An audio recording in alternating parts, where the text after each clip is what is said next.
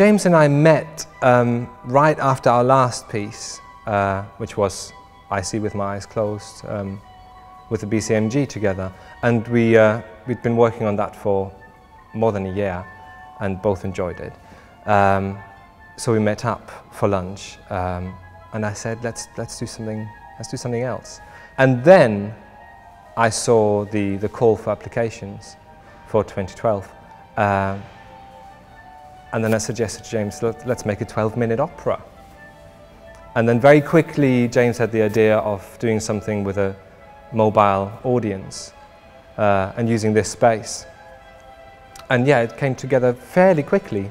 James and I were meeting regularly to develop the story and throw ideas back and forth. Yeah, and we're right in the middle of it. And the story's there, pretty much. We have to work on some of the details. And I've written some of the music. And it's very exciting actually. I've heard music in third tones, but when you're writing it, it's really hard to imagine, and I don't want to imagine it either. I like combining quite poppy, minimal music with third tones, and all of that played on recorders. I'm looking forward to writing the opening chorus because I love Baroque rip-off things.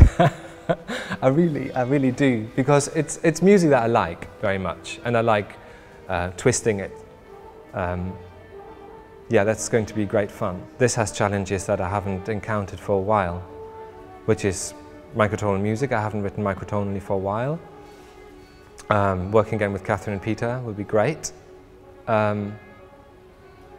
And working with the space, that's a whole other issue. I've never written acoustic specifics into the music. It's very solitary work, writing the music. And then starting working with people is just the best bit. I'm a very social person. I need people. I worry about everything when I write a piece. You know, I worry about, when I talk to my students, I always say, don't think about the audience. You know, just write what you want. And of course, theoretically, that's what I totally believe in. But then you start writing and think about, God, what if it's crap? You know. But I think that's normal.